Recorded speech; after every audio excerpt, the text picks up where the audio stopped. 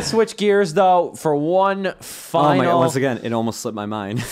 One final topic here on Sleepless with Steve. One final topic.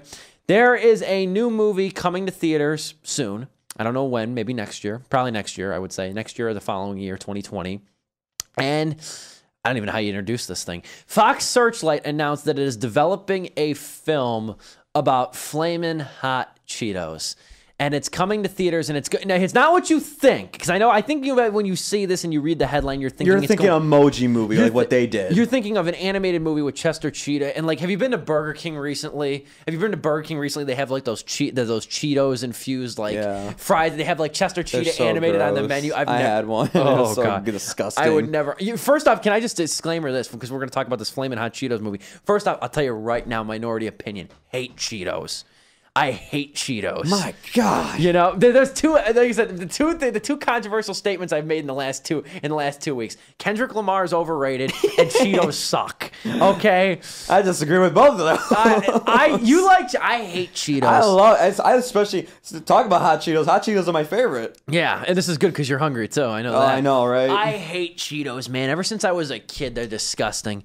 I find them very gross. My mouth is getting watery. Just the texture of them, what they leave on you, the film they leave on your. I think they're gross. I've always hated what they leave on your fingers. I've always hated. I think they're gross. I really do. But anyway, Fox Searchlight announced that it will be putting a film called Flamin' Hot, which I think is a great title, about the janitor, the Mexican immigrant janitor behind the creation of Cheetos, of Flamin' Hot Cheetos. His name, Richard Montanez, and he emigrated to Southern California from Mexico as a kid. He dropped out of school to learn English, and he worked at a farm where he was a grape picker before he became a janitor at the Frito-Lay plant in Cucamonga.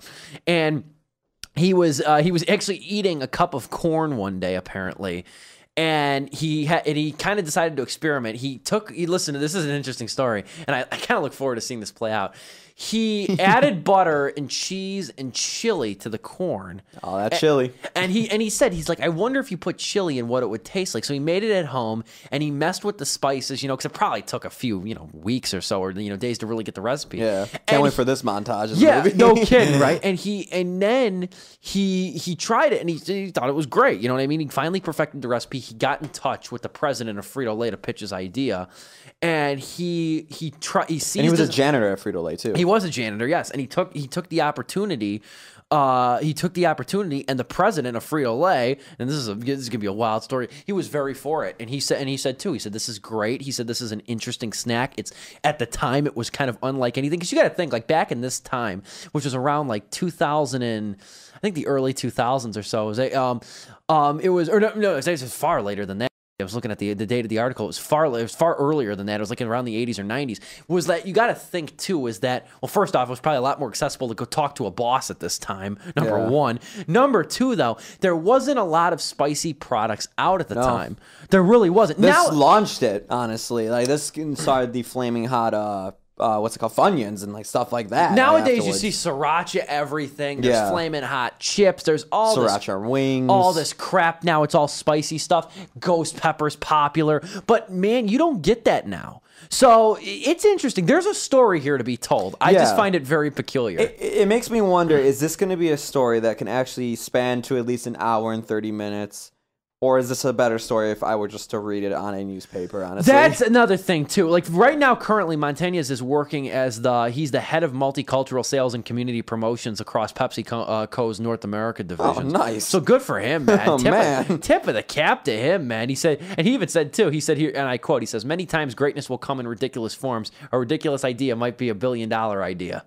Good tip of the cap to him, man. Is that not the American dream right there? That really is. I mean, Mexican immigrant, very little money, great picker, little opportunity, janitor at Frito-Lay, comes up with a spur-of-the-moment idea, says, what the hell, I got nothing to lose, going to the boss with it, just to see what, you know what I mean? Just to see what would happen. And now look at him. If that's not an American dream story, I don't know what it is. So I like that. But like you just said, what is a film going to bring to this? Would I be better off reading a 12-page article about it and feeling content? That's the thing, is like, would I be better off honestly just reading it off this whole story off the Wikipedia page, honestly. It's true. You know, that you got to consider that.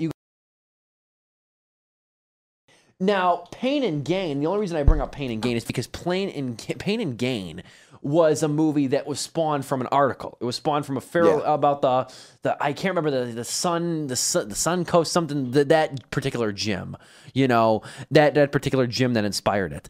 Now, the thing was that Pain and Gain was so ridiculous and so overblown that it was like, it added that, you know what I mean? Like, you felt like, okay, this was a film worth making and worth seeing. Yeah.